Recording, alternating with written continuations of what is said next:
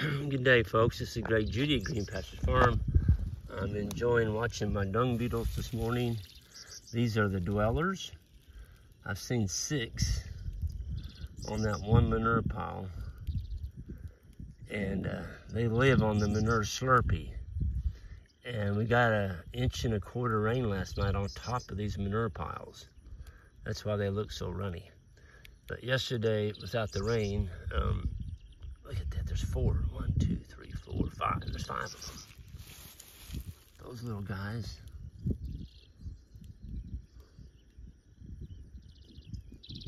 And they got wings. They fly. They fly from one pile to the next. Pretty cool. Anyway, I wanted to show you, there's another one over here. He's booking around on time. Oh, came into a pond there. Yeah, I like seeing the dung beetles.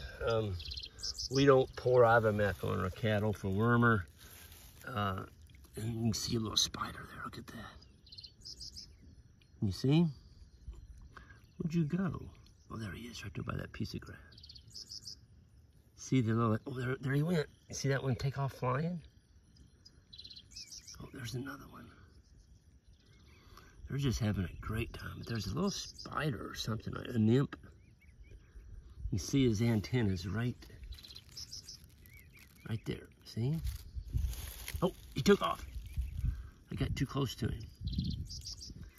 See, they aerate, that dung beetle just went in that hole right there. They aerate the manure pats, and if you get enough of them in there, they actually remove all the water, and you don't have fly larvae hatching, because the flies lay their eggs in there, and the larvae dries out before it has a chance to hatch.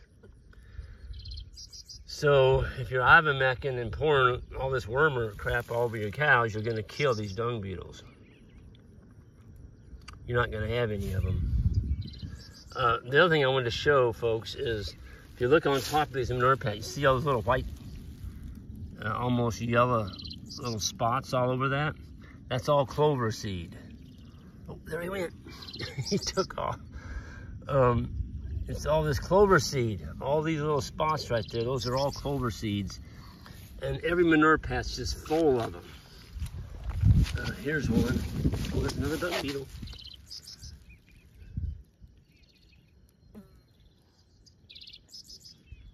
I love those darn things.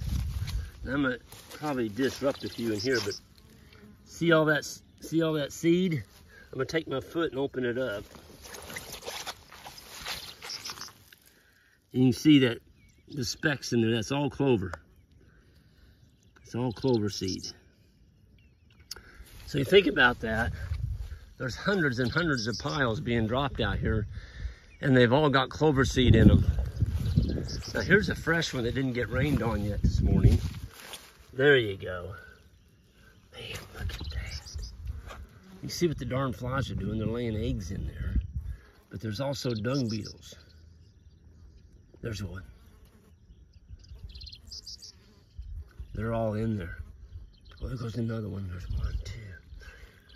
There's 4. All these holes you see in the top, there's another one coming right toward my finger.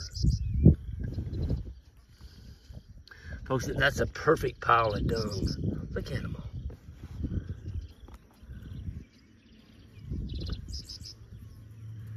It's hard to eliminate flies, but with dung beetles, if you can dry out the manure, which is hard to do with the rain that we've been having, that's why you always get more flies in rainy season, because the flies are able to hatch better because the manure pads stay wet.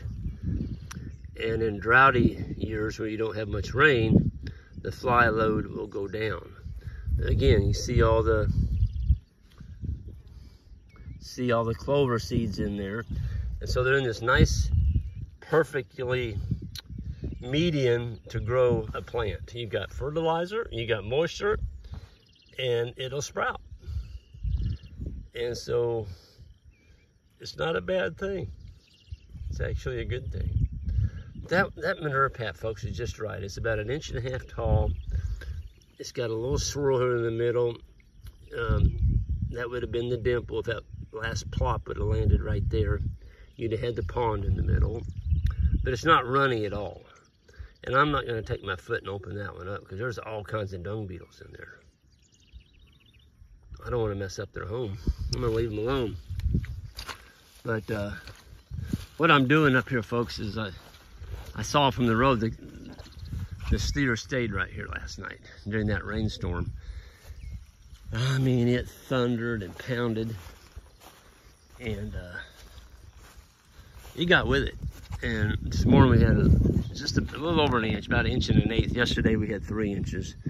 So we've had over 4 inches of rain in the last, you might say, 24 hours. It's wet. I'm liking it. For July, I'll take wet any day of the week. So what I'm doing, I'm just hooking up here with this wire. Got my reel, and I'm gonna bring it around this edge of this little patch here. I don't like that. And I advise you all not to like that. Get used to seeing spots like this. It doesn't take you 5 minutes to run a wire around it. Folks, I'm gonna be on this paddock for another, let's see, 1, 2, 3, 4, 5 more days. And if it continues to rain, which we're supposed to get some more rain, and they continue to hang out right in here, seems like they kind of like this spot, you will have a mud pit. It'll look like a feedlot right here. And it's right next to the driveway coming into this farm. Not what you want to do. So I'm just going to put this wire around it, and it'll be problem solved. Yeah. So wanted to announce I did get a wireless mic. Actually, it was given to me at the grading school. One little problem with it, I can't plug it in to my phone. It's got a receiver that plugs into the end of my phone, and it won't plug in with this phone protector on it. I've got this protector, so if I drop this thing in water, I drop it on concrete or rock, I don't shatter my screen. It won't plug in. So I might take a sheetrock knife and trim away the end here where I can actually get the jack in, and then we'll just see how it goes. But I've got, this package came with 2 wireless mics. It's got the little feathers on it, and yeah, I won't have to listen to people.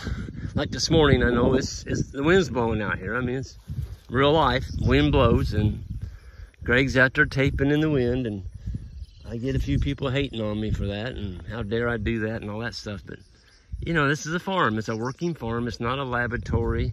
It is not a studio. It's real life. It's me, the livestock, the land, the wind, the rain, the snow.